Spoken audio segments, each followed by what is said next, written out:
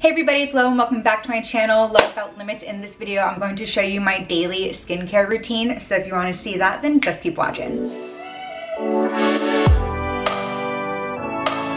A video on my skincare routine was recently requested, so here it is. I'm going to take you through my whole morning skincare routine and then also touch on my evening skincare routine. Let's jump right in with my face wash. So currently right now I'm using the Cocoa Kind face wash. This is the AHA Jelly Cleanser. AHA stands for alpha hyaluronic acid. This has 4% of that AHA blend with hibiscus flower. On the back, it says that the benefits are that it's infused with natural AHAs from hibiscus flower acids and fermented grape, and it's a bouncy jelly cleanser that gently clarifies your skin, helping to dissolve buildup, unclog pores, and brighten. So why I got it is because I like a lot of my other Cocoa Kind products, so I figured I would give it a shot and just kind of switch it up and see what I think about it. The price is reasonable considering it's like a not high-end product, but like it's not like a drugstore product in that sense, and it's all clean natural ingredients. So because of all of that, I do like it and I did want to try it, but I wouldn't say it's like changed my life at all. Before this I was just using CeraVe, and once this is out I'll probably order like the CeraVe salicylic acid cleanser just so I get that salicylic acid morning and night. But overall, like, I wanted to try it. Nothing bad happened or anything, but did it change my life? Did it make my skin like drastically better? I don't think so. Really good to try if you want to, and then if you do see improvements, obviously continue using it if it really works for you. Now that I've talked about it, I'm going to get this thing. It's the PMD face cleanser. It has like little silicone bristles so it doesn't gather any bacteria or junk, so it's super easy clean. You charge it. It also has this like jade stone on the back that you can heat up, and I'll show you. So there's two like vibrating parts to like clean with, so you have one and two if you really want to. Sometimes if I'm feeling extra icky or I have like makeup that's not coming off right away, I go to two, hit it a third time, and it does this like other vibrating thing, and you can turn on this back button so it warms it up, which is like good for, it says it's good for serums. I find certain serums that I would use it with, they get weird, but it has really helped. Like if my neck ever feels super sore, sometimes I just like do this and it feels really good.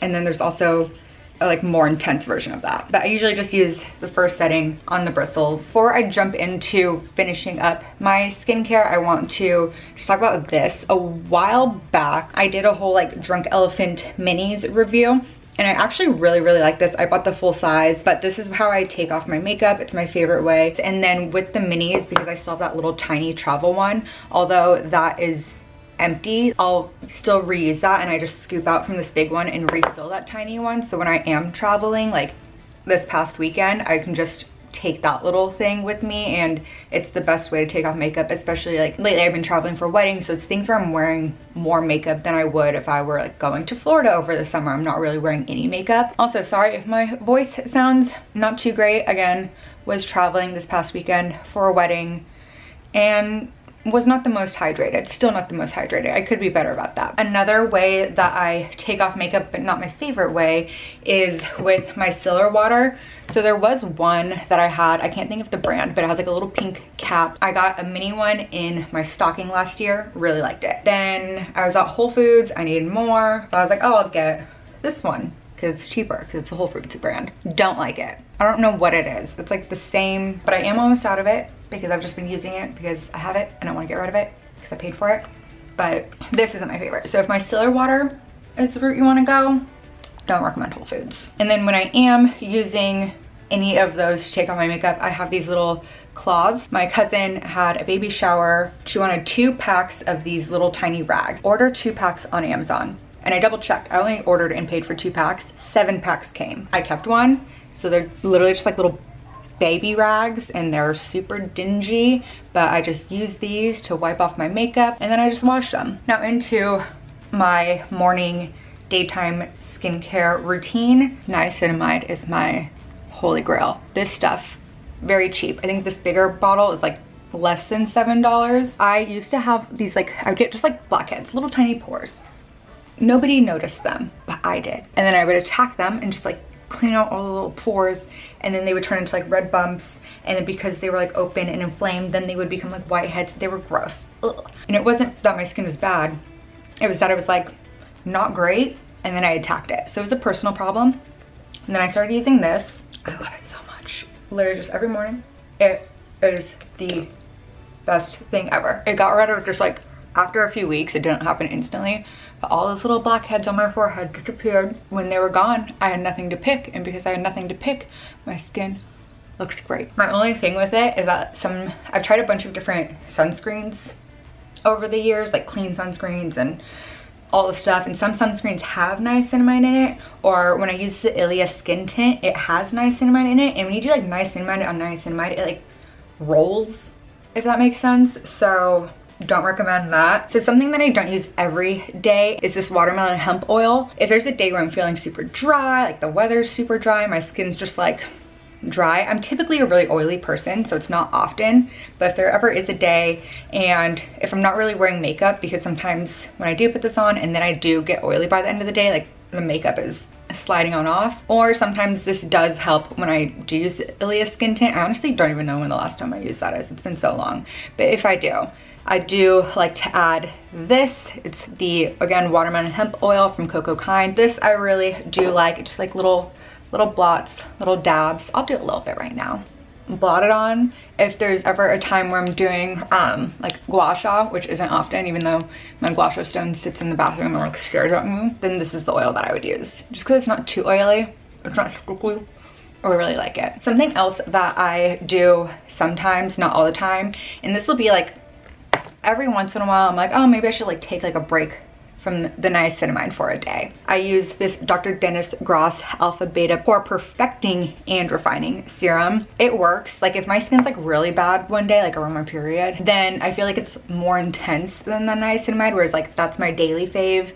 This is my like once every 2 weeks fave. If I want to just switch it up, have fun, really no rhyme or reason, then I do use this. However, I do think it's the most expensive out of everything, but I'm pretty sure I got it in like a FabFitFun box. My mom and I would share those for like, I think we did it for like 1.5 years, and this itself costs more than the FabFitFun box did.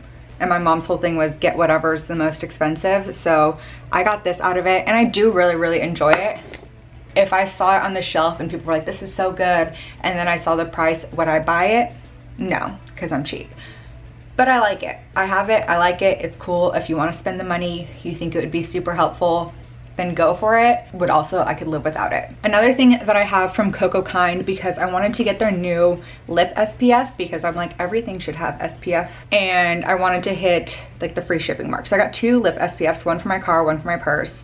And then I got this as well, the turmeric tonic. I think I should have done this before anything that I put on my skin. Usually I just do it at night, but just to show you, because I do get some like dark spots, either just from the sun or from places that I have picked to help get rid of it. I've maybe had it for like a month. I have noticed a benefit and improvements in my dark spots, and I like the little metal rolly ball. It feels good. And then the last thing from my, actually not the last thing, this I got #gifted from Public Goods when they were doing their skincare thing. So I reviewed it with all of the other Public Goods skincare. It's just their eye cream. It's Public Goods, it's affordable. I like the packaging, it's minimalist, and it does work. It's not too heavy, which I feel like heavy eye creams just, I don't know, I feel icky as an oily person. So this I do like. I think it has like caffeine in it to help with the poofiness. I'll use it morning and night. You can use it whenever. I do like it, like the consistency. And now the last thing to finish off the morning skincare, this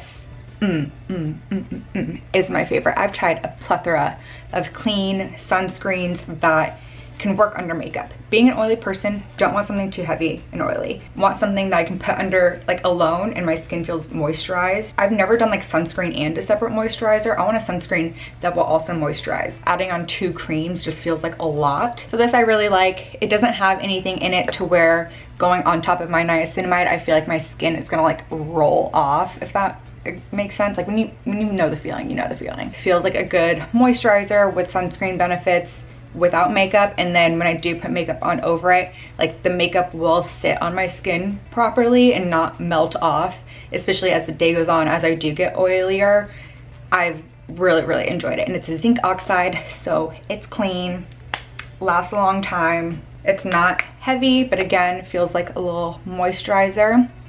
And then in the summer, when my body is tan, then I do add a little bit of these de-bronzy anti-pollution sunshine drops from Drunk Elephant.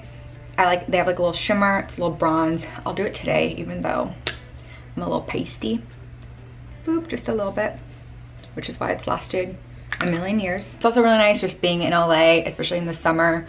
One, giving a little tint to my skin so it matches my body. Two, if I'm tanning on the roof right next to the 405, the roof, like when I clean that roof, smog, it's disgusting. So this also has anti-pollution, so it makes me feel like I'm not getting exhaust in my pores.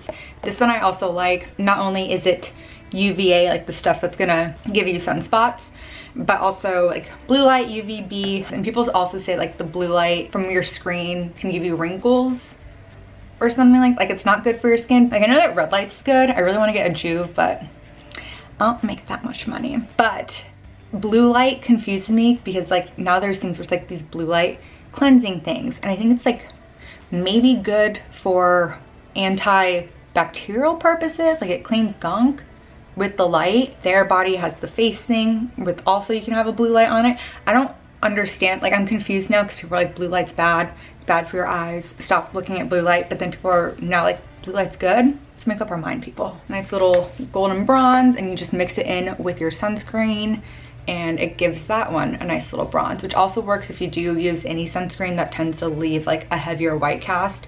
Even just like a little drop of that will help get rid of that white cast so it like doesn't happen at all.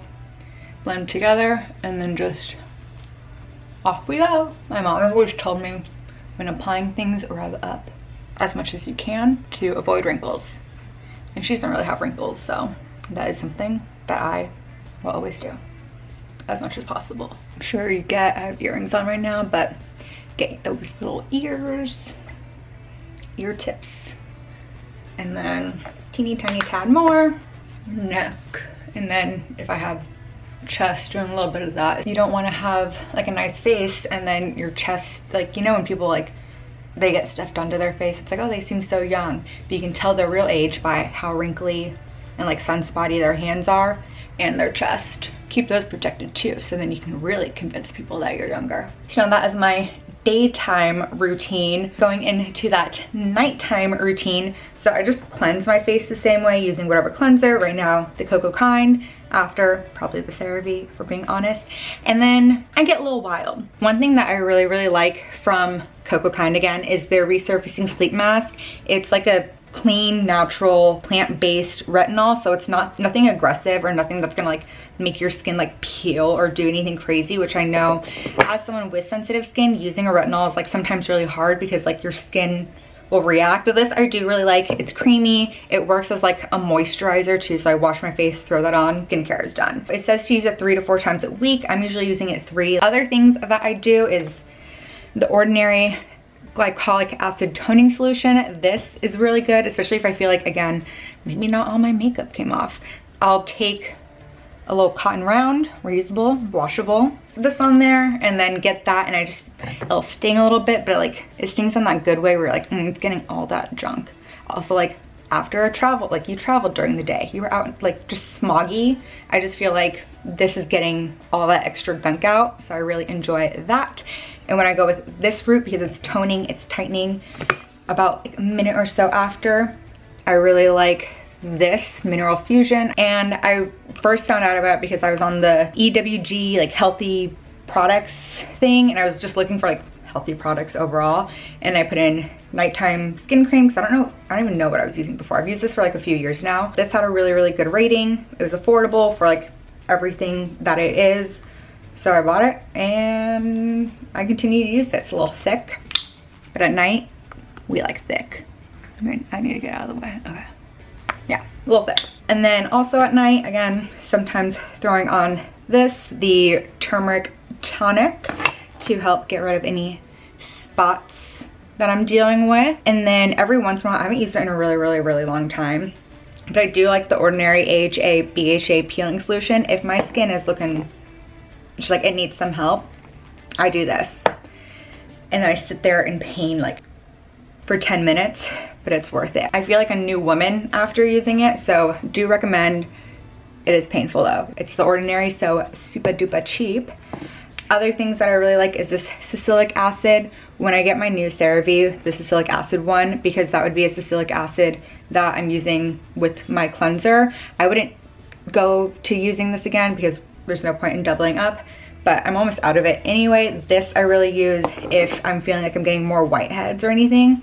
I also just throw this on. Usually at night, I'll cleanse, put on this, and then like sometimes just do this is my combo. If my skin is feeling like extra gross, then I do also use it in the morning before my niacinamide. They react fine together. So all of this, like when it comes to nighttime stuff, it kind of just depends on how I'm feeling. Using this like again every 2 to 3 days. And my other stuff just kind of depends on like, do I want to feel like refreshed and tightened and like make sure there's no gunk in my pores? This one. Do I want to make sure I'm not getting any more whitehead? Salicylic acid. But again, once I switch over to the other CeraVe, almost done with salicylic acid anyway, so that timing might work out really well. And then like once a month, we go in with this crazy bad boy. And then just to end this off, since we're already on the topic of skincare, if it's like before something, like on Wednesday night before we flew out on Thursday for the wedding, I did a little face mask. Doing that before trip, before anything where I'm just like, oh, I want my face to look extra shiny and like poreless. And then for my body, I have keratosis piloris. So my mom had some of this and I used it back in early October when I was home, and I was like, ooh, it feels really good. My skin's looking good. If I don't dry brush before the shower, I feel like dry brushing helps get all that extra dead skin, because all KP is that your skin is always coming off, but instead of going away, it like stays on your body and like fills up the little pores, and then it creates the little bumps and just some redness and sensitivity. So if I dry brush before I get in the shower, that just helps make sure that like there's no extra buildup. And then this, I don't use it every single time after I get out of the shower. Put this on just on my arms, on my thighs. My KP isn't as bad, but there's always extra. Like you do one pump and it lasts for your entire body. So do it on my thighs, sometimes my back. I don't get like back knee, but like 1 or 2 will pop up there every once in a while. So if I feel like my back's looking a little red, then just throwing the extra on there. And then if my KP is really bad on my cheeks, then I'll wash my face and then I use this, but it's like it will tingle, especially if like there's any like opening pores or like you washed aggressively.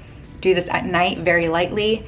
And then although it's a moisturizer, it does tighten a lot and you feel a little dry. So if I put on this on my face, then I do put that on top of it. With this though, no matter where you're putting it on your body, if you are seeing the sun, anywhere near the sun, sunscreen. And it has 12% lactic acid, so it just like clears everything out. And it's also not greasy too, so I feel good using that. And then typically on my body, I just use a lightweight Eucerin because I hate heavy lotions. So I hate heavy lotions and then having to put like clothes on after.